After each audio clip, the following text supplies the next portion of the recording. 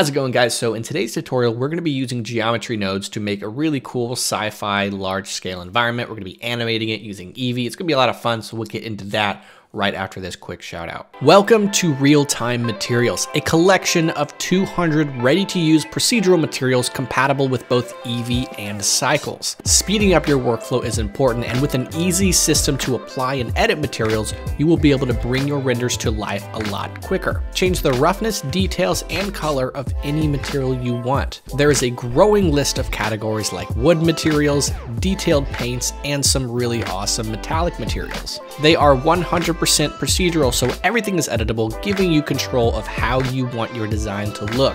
All updates are free upon purchasing, so head over to ducky3d.com and check it out.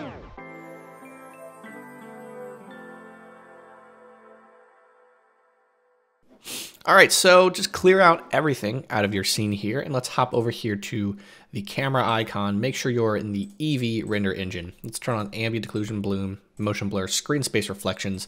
Within the screen space reflections, turn off half-reg trace, bring your trace precision all the way up. And then right here at the bottom, make sure your color management is at filmic and your look at high contrast. So that's gonna be kind of the aesthetic settings we need to deal with here. Here in your preferences, go to edit preferences, make sure in your animation, your default interpolation is set to linear. So like I said, all geometry nodes. So let's go ahead and just put a plane in. That's the only amount of geometry we're gonna need really, except for this cube. So let's also get a cube, and then hit G and move it out of the way, out of the view. We're gonna use that in a little bit. Let's go here into geometry nodes, and I'm gonna just close this window, and then I'm gonna click new, and just go ahead and delete that input, and we're gonna go ahead and get a primitive cube. Let's plug this right here into the geometry. Now for me, when I initially made the design, my vertices are at 27. So I'm gonna click and drag, and then do 27 on my vertices. And then we can scale it up if we like, maybe right there, just kind of eyeball it, whatever you want. Make it just a little bit bigger. And we're done there. Let's go ahead and add a displacement. So add modifier, displace. Click new, right here on the little texture button. I'm gonna go here to clouds. Really into texture goes. I'm gonna go to depth of 0 and then leave that there. So let's go back here, click on the geometry nodes. Click on your modifier section, and we're gonna add another geometry nodes modifier. So add that, and then here we're gonna do instance on points. So instance on points, plug it right there. The instance is that cube we added in the beginning. So let's go click and drag, and we'll put it right there. And we'll put the geometry into the instance portion. And there we go. We have all this craziness.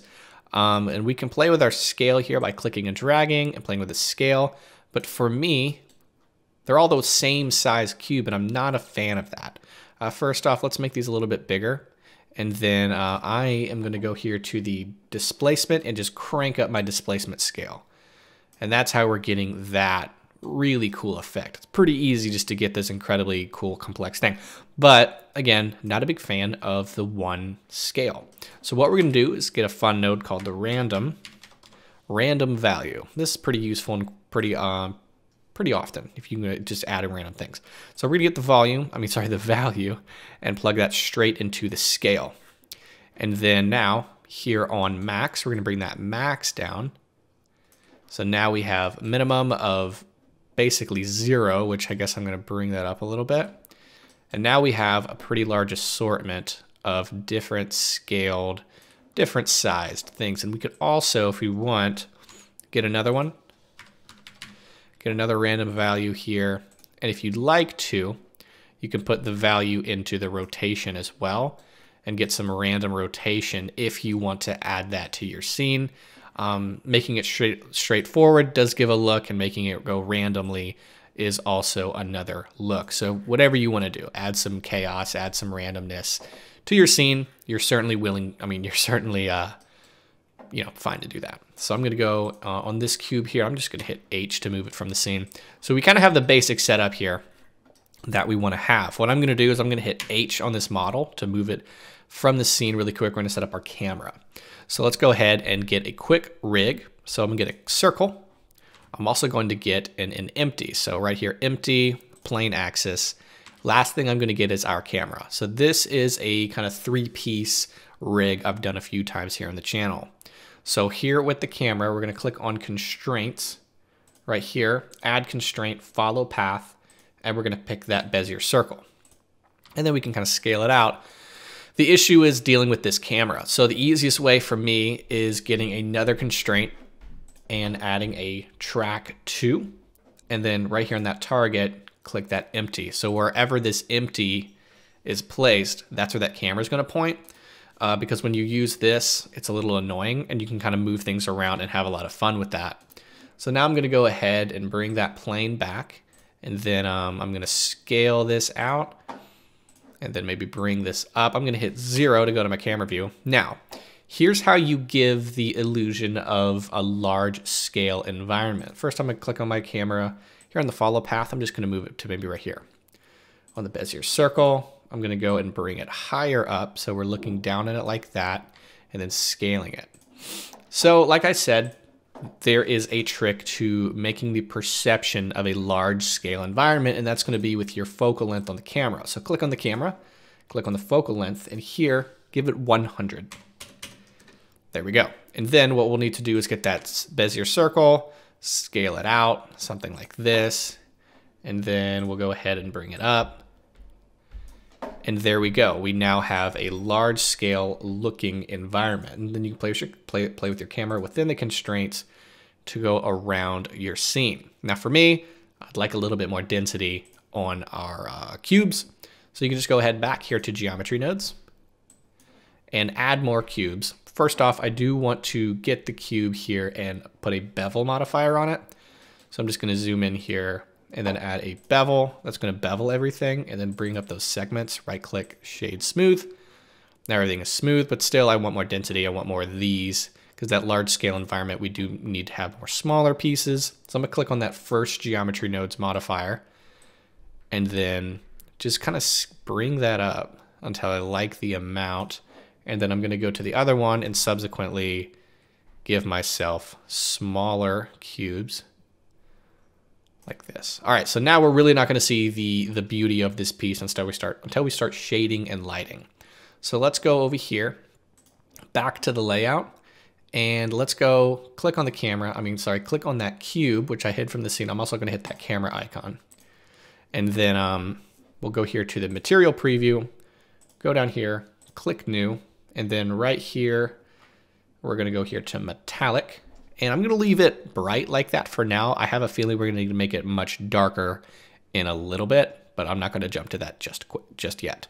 Now let's go here to the EV preview here, and I'm going to add a light. So mesh, let's see, light, point light, and I'm going to put the point light right here for now.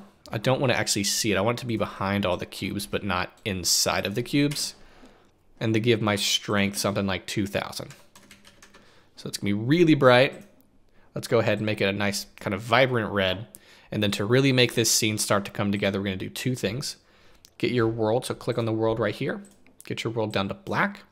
And then here in the volume, go from none to principled volume. So, and then we'll just go ahead and bring that density all the way to 0 and just kind of barely bring it in. And this is where we're gonna need to get that point light to be drastically brighter. Okay, maybe 6,000. Like that, and then just kind of play with it. So I'm going to put it maybe here. I'm going to hit Shift D and get another one and make that one a blue. And then we'll go back and add a lot more density to this scene. So we're going to go back here to the geometry nodes, that first geometry node. So now that we kind of have the scene going in, lots of more density needs to happen. So something like this. Now we're getting a really, really interesting structure for our scene. And then what I did was added some more aesthetic pieces to the scene. First off, you're going to want to save. So save as, and I'm going to call this new guy. Save it. And then I'm going to add a cube just going straight through here. So cube, I'm going to scale it out. So scale it out. Like here on the x-axis. So first I want to make it a lot smaller so you can see it moving right there. Make it a lot smaller and then just bring it really big. And then we'll put an emission material on it. So go to the materials, new, principled emission. Make it blue. make it bright. So this is what's really just making this scene come together really nicely. And then I'll just go ahead and manually scale it out again.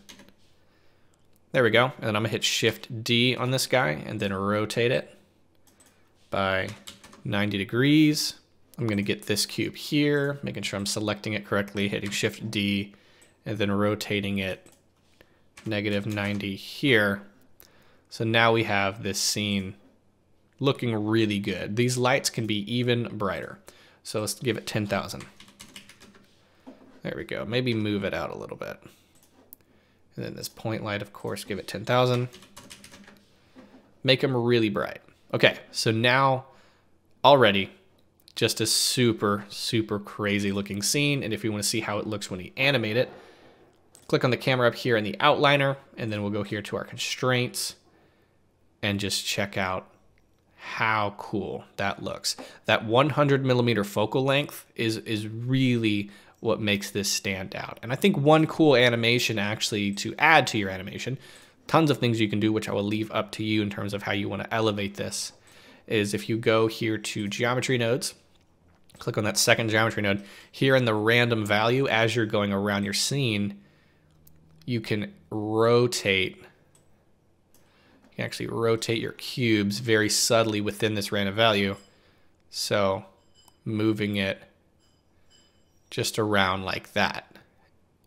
So if you want to do that as well, so I'll show you how to quickly loop this animation.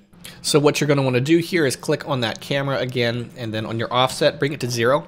So I guess I'm going to do maybe 500 frames. I want this to be incredibly slow because that's also going to give you a sense of scale. If the camera's going really slowly, it means it's taking a lot of time to do a full circle around your scene. Communicates a sense of scale, large scale. So if you do that, might not have even been 1,000 on my original animation. So I'm going to go right down here, go back to frame 0, and then here in that camera again, click that offset, go all the way to the end and click 100. That's going to give you a full rotation. Yeah, it's still too fast. So I'd give it 1,000 frames to double that. And now we are making something, or we have made something really, really, really cool. And that's pretty much that scene. Again, you can go ahead. I'm going to leave this blank enough for you to add a bunch of other things that really suits your own personal artistic style. And then I'm just going to click the render button to see how we're looking as a final image. So that's the final image we're looking at. Really cool. Looks really good, just base. I would even, on this cube here, make that emission even stronger.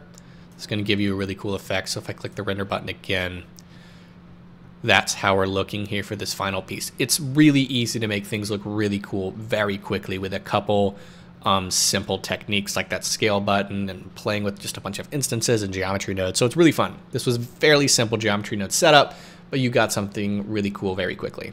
That's kind of the lesson. So yeah, there you go. Thank you guys for watching. Actually, oops, I didn't show you guys how to export. So if you want to export this out, you'll either render it out as a PNG sequence and compile it yourself, or you can save where you want it to save. Go down here to PNG and go to FFmpeg video, encoding to MP4, medium quality, perceptually lossless. Right up here, render animation, and you'll be good to go. So yeah, thank you guys for watching. I hope you learned some stuff. Again, if you want to check out real-time materials, that is in the description. See you guys in the next tutorial.